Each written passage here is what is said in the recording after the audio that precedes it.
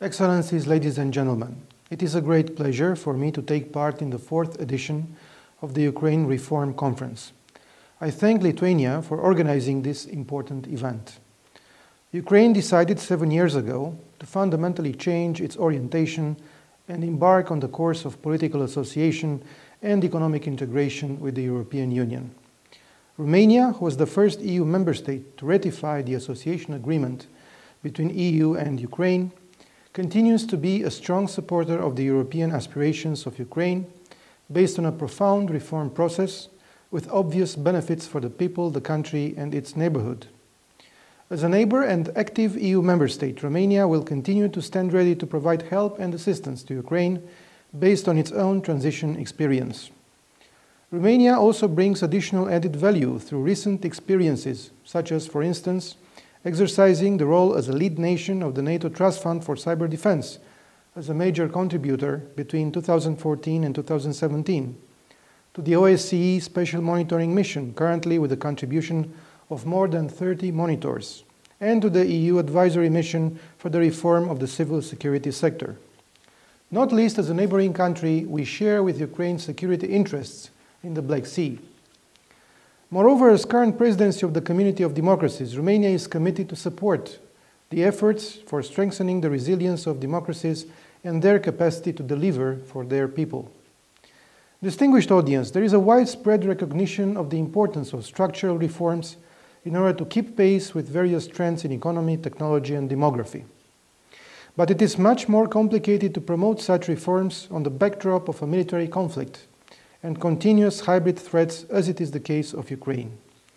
We should all be aware that the challenges Ukraine is facing have security implications well beyond the Black Sea region. At the same time, the security situation has a direct impact upon issues related to economic development, regional connectivity, energy security, human rights, and living standards of the population.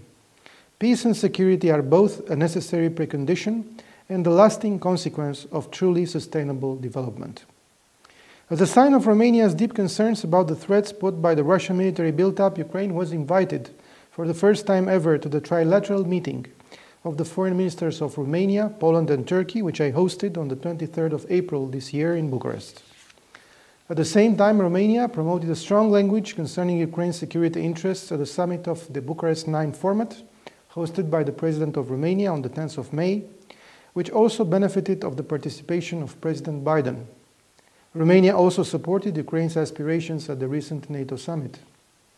I use this occasion to reiterate Romania's unwavering support for the sovereignty and territorial integrity of Ukraine, as well as our commitment for the non-recognition policy of the illegal annexation of Crimea.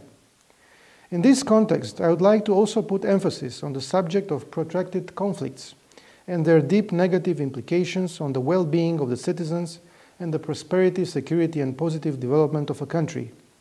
Romania attaches strategic importance to this discussion, and we are very active and vocal of putting it high on the agenda at European, but also at Euro-Atlantic level. I recall that based on my initiative endorsed by 10 other EU member states at the Gymnich meeting in Lisbon that took place on the 27th of May, we had insightful discussions about the concrete instruments which the EU can use to tackle the protracted conflicts in the eastern neighborhood. And as a first concrete follow-up to the discussion we had in Lisbon, together with my colleagues from Austria and Lithuania, and in coordination with High Representative Josep Borrell, I realized a successful regional tour in the 3 South Caucasus countries between the 24th and the 26th of June, strengthening the determination of the European Union to be more actively involved in the process of settling the protracted conflicts in this region. Ladies and gentlemen, the most important aspect we need to tackle during this conference is how to make reforms more efficient. Romania believes that Ukraine should step up the pace of reforms, aimed also at generating an inclusive society where the rights of persons belonging to the Romanian minority are respected. In this regard, I would like to make a few points. First, I would highlight the central role of the association agreement with the European Union, including the deep and comprehensive free trade component, whose potential must be fully used. Romania welcomes the efforts towards further sectoral integration with the EU, building on Ukraine's economic potential. Second, the reform should be centered on citizens, and effective implementation of reforms is essential to meet their demands. The approaches must be inclusive and benefit all citizens, which in turn will bring cohesion and enhanced societal resilience. We cannot ignore the importance of investment in human capital to build the necessary skills through a qualitative educational system. More chances, not less, should be provided to any student, irrespective of ethnicity and language. We are all aware of the difficulties of the transformation process, but the results will be more sustainable if the population is continuously engaged. Third, notwithstanding financial constraints, investing in infrastructure is critical for future growth. As a neighbor country, Romania is ready to use opportunities to enhance the physical connectivity with Ukraine. Fourth, delivering on development priorities requires effective state institutions. Besides effective market institutions, a transparent and accountable state administration is the linchpin of development. We stand ready to continue to provide assistance in different fields, mainly on anti-corruption and justice reform, according to Ukraine's need-based requests.